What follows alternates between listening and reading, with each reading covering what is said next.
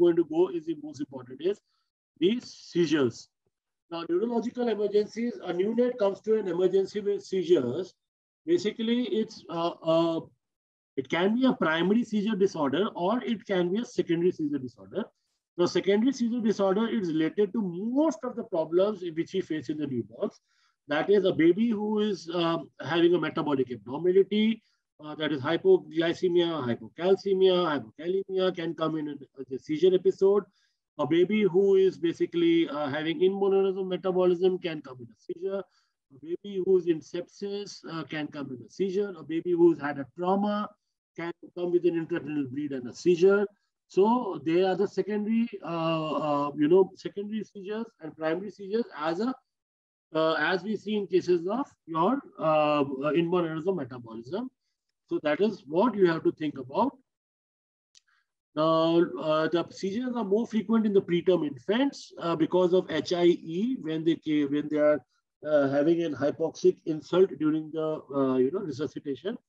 Abnormal movements occur secondary to withdrawal from maternal drug exposures, commonly opioids. What are the clinical features? We all know. I'm not going into details. Now, the causes of neonatal seizures in the first day of life: hypoxic insult, hypoglycemia, like I told you, metabolic abnormalities, any drugs, sepsis, trauma which leads to intracranial hemorrhages, pyridoxine deficiencies. Then we go ahead, second day of life, benign familial neonatal seizures, which will be a primary cause, benign idiopathic neonatal seizures, a primary cause of a seizure again. Then congenital anomalies and developmental brain disorders, which can cause primary seizures again, drug withdrawals, infections, hyperphosphatemias, hypertension, hypocalcemia, trauma, and hyponatremia. These are the metabolic abnormalities.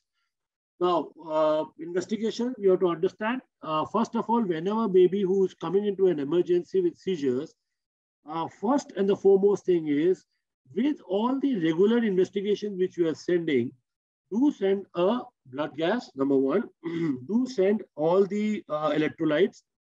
Get a blood sugar level done, get a serum calcium level done, the potassium level done, phosphatase levels done, get a septic profile done. Once we have all those things, rule out whether the baby was having any problems because of this maternal, metabolic abnormalities. If that is the cause of seizure, treat them accordingly, treat hypoglycemia, treat hypokalemia, treat hypocalcemia, and then go further ahead. If you find that there is any history of a trauma, get a CT scan done or a cranial ultrasound at least as an emergency done. So maternal history, maternal medication, maternal infection, birth history, which is very important. Get a head imaging done.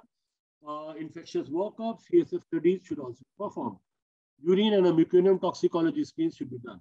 Now, management of a seizure. Now, there's a lot of confusion right now. How do we manage a seizure if a baby comes ahead in an emergency? Now, if a baby comes in an emergency, in pediatric population, the first line of a drug, I would say anti-epileptic drug, is phenytoin. Obviously, once we have given lorazepam and diazepam and whatever the initial management is. So the first thing in pediatric population is to give phenytoin, and then go ahead with levetiracetam, then go ahead with phenobarb, and then go ahead with ventilation and all those things. But in cases of newborn seizures, what the first management is, after we give diazepam or lorazepam, which is at a dose of 0.3 to 0.5 mg per kg per dose, you can repeat it to a maximum of 0.5 mg per kg per dose to 1 mg per kg per dose.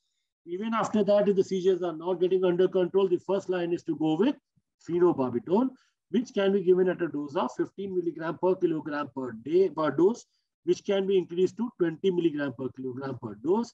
If the seizures do not subside after that, then you go ahead and give levetiracetam, which can be again given at a dose of 20 to 30 mg per kg per dose stat, and then maintenance of a 5 mg per kg per dose.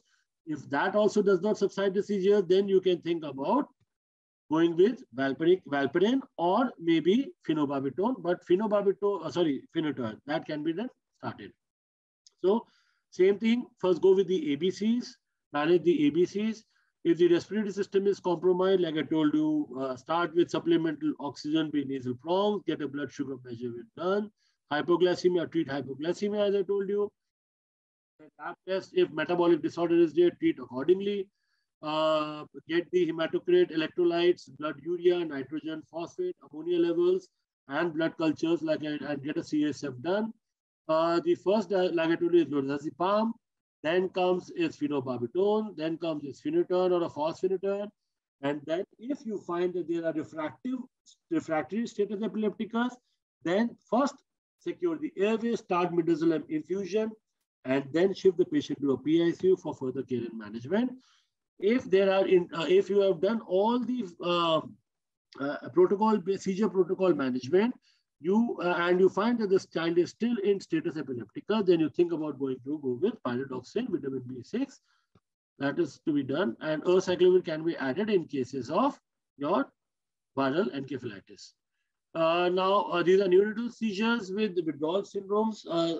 Nothing much to be done, but normally, like I told you, the diagnosis is important. Clinical history and clinical examination and presentation of a baby. Get an EEG done, get an infectious workup done, and ultrasound and CT scan done. First, lorazepam, phenobarb, phospheniton, valparin, or levetiracetam, whatever you prefer. Then you can go ahead with this.